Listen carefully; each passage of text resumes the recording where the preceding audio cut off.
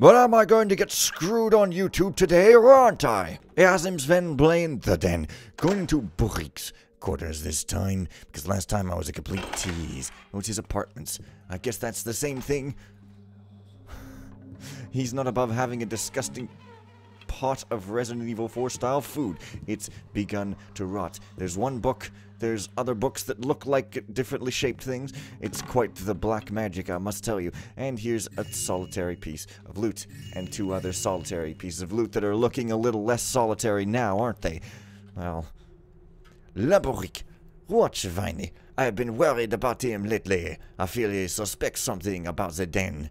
I have caught him more than once asking questions about the Forbidden Sector and lurking near the hiding places of the Red Stones. Do whatever is necessary if you must, Larsen. I think. Also, yes. Laboric, memorize his memo and burn it once it is done. The senses. Obtain the 5 red stones and then collect the 5 senses key which opens the access to the 5 locks of the den. Each of the den locks is activated in a different way. 1 stone for each corresponding lock.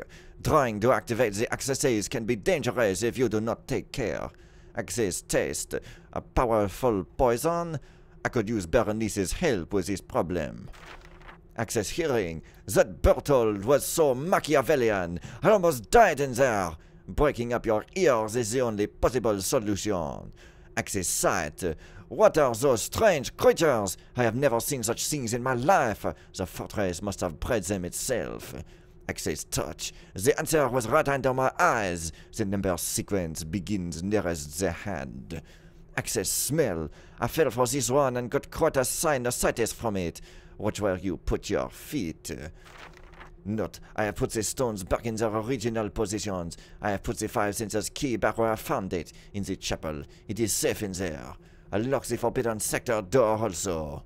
But the smell was just behind the portrait of Berthold, so I don't get it. My dear brother, if I shall die, I want this piece of writing to come to you so you can understand why you have lost me. Today I saw the devil.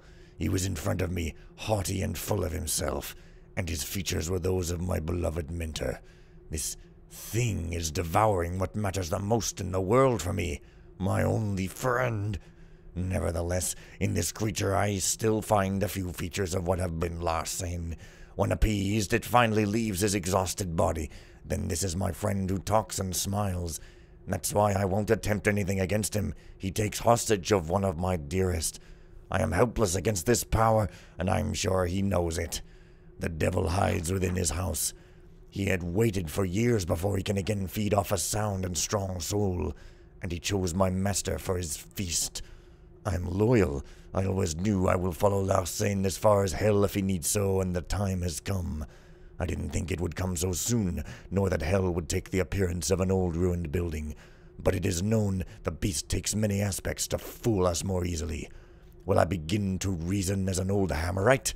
When Larsen has told me that the house speaks to him, I have been tempted to smile, but I will know my friend and know he is not a man to hallucinate. He told me the house was telling him things, stories of glory and power. It told about this treasure, buried for years in the ruins of its birth, and that if he would agree to enter the den and contemplate the heart, it would give him a part of this power. Then he would be stronger each time and forever. And so he contemplated the heart. I expected no less of him. I know there is a sort of delicacy in Larsen, as there is in everyone anyway. The first to reveal this flaw was Garrett. I then believed Larsen was becoming mad. He had only one obsession in mind, to find this thief and make him pay for what he had done by any means, even if it would sacrifice our guild. Today, while Garrett is in our hands, I find again this worrying expression in Larsen's eyes. I know it indicates he is contemplating the great Chaos Heart itself. Now the fortress has subdued him, and my friend goes away from me a little more each day. Larsen has shown me how to open the gate of the den with the gems by activating a tortuous lock system conceived by the old Berthold to protect this vile crystal. If this old man were now in front of me, I would joyfully help his passing. We owe him all our misfortunes. He unearthed this evil gem from the grave it was sleeping in for decades. It was him who awoke the demon. and as Larsain told me, he well paid the price. So did Larsain offered me the access to the den, and much more if I want to. But I don't want this gift. I don't want to lose myself in submission to eternal damnation, despite the simulacrum of invulnerability. Nor I will sell my soul to a demon for a gem, albeit priceless. If I agree to go through the buried passages of the den beside my friend, it's because I will surely find a way to free him from this ascendancy in this evil place. I think the soul of this entity is contained in the crystal, the heart of Molte, as Larsain calls it. This huge sanguine gem is set in the heights of the old palace ruins. From thence comes its damned strength. Ah, Larsain calls me. Once more we will descend the beast guts. Once more we will pace its cold and damp corridors to reach the heart, where once again I will see my friend lose a little more of his soul. Barnard, also called La Bourrique.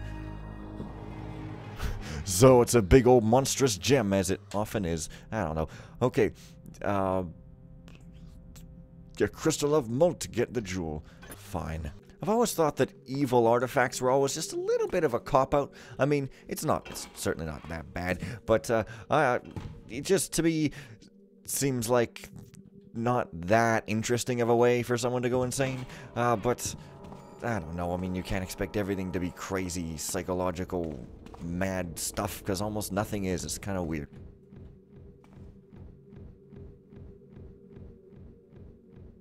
What?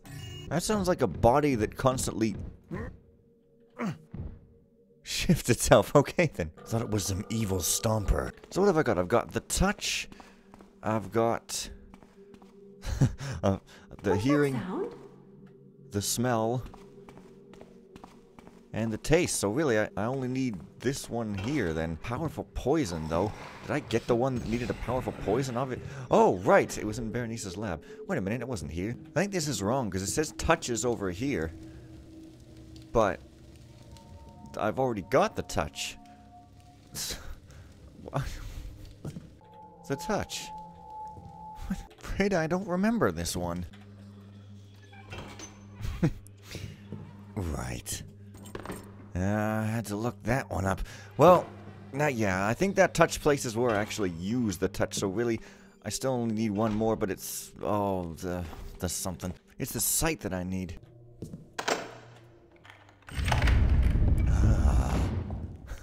Well, okay, it's a secret. And there's somebody burning in hell over there, by which I mean it's a fireplace, so a log is burning in hell. Okay, let's carry on. Well, that's some kind of a way into your apartment. Not very fancy, but Larsain is not a very fancy guy. He only talks a bit like this, 'cause you know, oh, Garrett, you ain't gonna survive long. Oh, hey, it's a sword, 'cause it went directly to Larsain. New objectives again still, what? Good, you found your sword. Oh, yeah, okay, fine. A horn of Quintus. I guess I understand now Eshiktar from Broken Triad when he keeps saying that he's seen that horn in every single fan mission ever. Boss, I beg to report that Viney is dead. I caught him as he managed to open the secret hiding place for one of the red stones. He had not yet found the stone, so I tried to convince him to stop his investigations at once. But alas, he was frightened, stammering on and on about ghosts and about how we were all damned if we should remain in this place. He then attacked with the strength of many men, but I was the victor in the struggle. As soon as my duties permit, I will bury the corpse. La Bourrique. Oh, okay. Is there anything else in here besides my sword? Well, I guess so. Guess I'm gonna find something evil. I want that sword. It looks like a better deal than mine. Grass is always bloodier. Yeah. Well, I found my sword, but surely there's other reasons for me to come in here. There must be, because I don't think I got anything important in here. Unless I've just immediately forgotten, which does sometimes happen. I don't know, that looks a bit suspicious to me, but eh. Hey. Come on, who are you? Get out of here!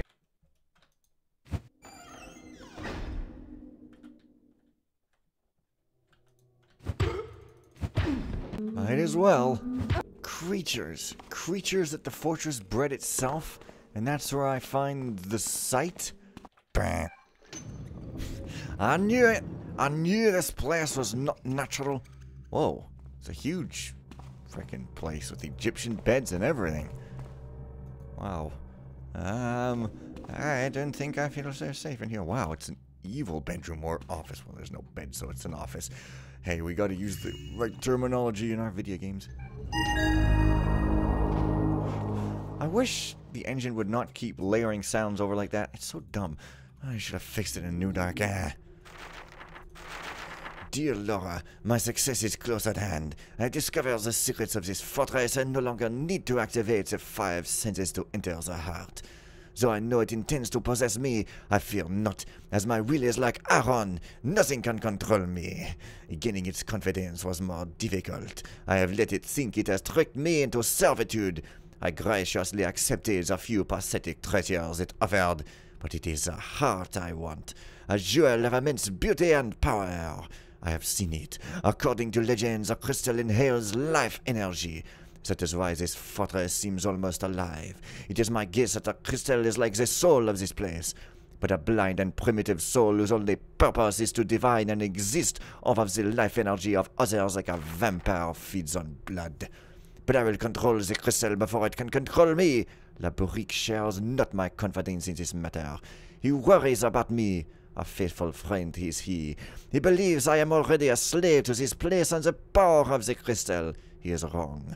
I visit the heart frequently now. I bring with me only the most strong-willed and fearless of my host, as many of my men are afraid and not yet ready to accept the terrible secrets of this place. But still, I must limit each man's exposure to the heart of the fortress, for slowly the heart will consume them as their will is not as ironclad as my own. Once I have rid the fortress of the stone sentinels, it will have no defenses and the heart will be mine. But I have not yet found a way to neutralize them. I must keep my intentions unknown to the heart and find a way. I must not lose the fragile confidence that the heart has shown me, for if my intentions were to be known, the sentinels would destroy us all. But worry not, I will prevail, your faithful friend, Larsen. Who is he even talking to? Maybe he's just not done writing it and not done sending it. Okay, I opened up this then. Wow. This place just doesn't end. Boss, I've been thinking about our problem with the Sentinels. Those fire arrows may prove useful as a last resource. Okay. Or last recourse. But hey, Oh yes. this is the thing I'm looking for clearly. Oh! What?